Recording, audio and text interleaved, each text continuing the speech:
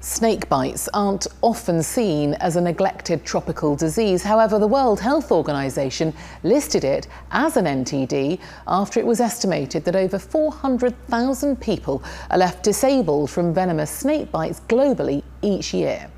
In this report, we hear from the Royal Society of Tropical Medicine and Hygiene and the Liverpool School of Tropical Medicine about how education and investment in anti-venom treatments could be a critical step to saving lives. Come on. A bite like this could cost you your life. Around the world, there are approximately 200 different species of venomous snakes and about 2.5 million snakebites a year. Snakebite is one of the most marginalised, neglected tropical diseases, and yet it causes some of the highest mortality rates and morbidity rates. And for Liverpool School of Tropical Medicine to invest so much time and energy in this area, I think it illustrates our philosophy of trying to come up with solutions that affect the most disadvantaged peoples in some of the most remote areas of the world.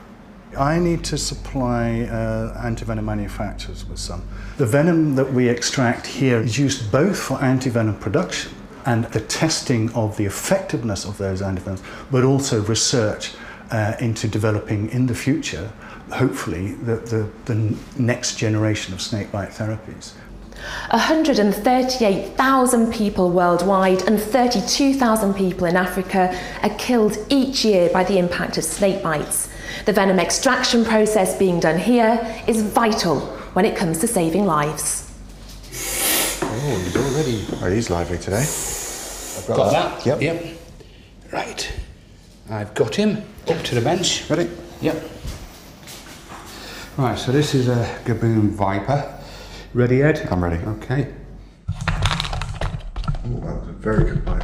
Yep. So to improve the care of people with snakebite, we need several things to occur. First of all, we need better quality antivenoms that are safe and effective. And unfortunately, at the moment, that's not always the case. Then we need to have antivenoms that are available near the people that are bitten by snakes. And so that means in the health centres and hospitals, in the areas where snakebite occurs very commonly. And then we also need people to know that when they are bitten by a snake, we need them to get to those health facilities very rapidly so they can get treatment promptly and avoid the really bad consequences of snakebite. As well as causing death, other consequences include severe limb damage and mental health problems. Much work is being done to shine a global light on the impact of snakebites, such as International Snakebite Awareness Day. And at the heart of it all is education. If we can, we need to try and prevent snake bites from happening, and that's about educating the communities to make sure that they're aware of how they can prevent a snake bite occurring. That might be around being careful of rodents or rubbish or other things around the house, but it's also around education of healthcare workers. So what's the best way to quickly and urgently deal with the snake bite? Also education around traditional healers and faith healers to understand the best practice in those situations and to bring traditional medicine and the hospital-based interventions together, so it's more of an integrated approach. Tackling the issue of underreporting snake bites is also key. So we know that the vast majority of snake bites occur in India, and if we compare the number of deaths that the government provide data on, we think it could be as much as 30 times higher, the actual number of deaths that occur. And this is a real issue because unless we have really relevant and accurate data, we can't really underpin the research that's required. It also affects the need for funding, what that funding demand really is. The WHO recently launched a new roadmap for snakebite, which is wonderful, in that they predict that between now and 2030 we'll need around $120 million to be able to roll out the plans that they feel will make a real impact on this awful disease.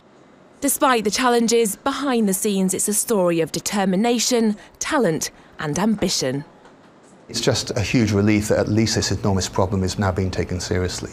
It's fantastic to think that in 10 years' time, maybe we've got antivenoms that will be saving lives, that will have people who know what to do about snakebite, and ultimately we can get to a point where we can reduce deaths and the disability from this awful disease.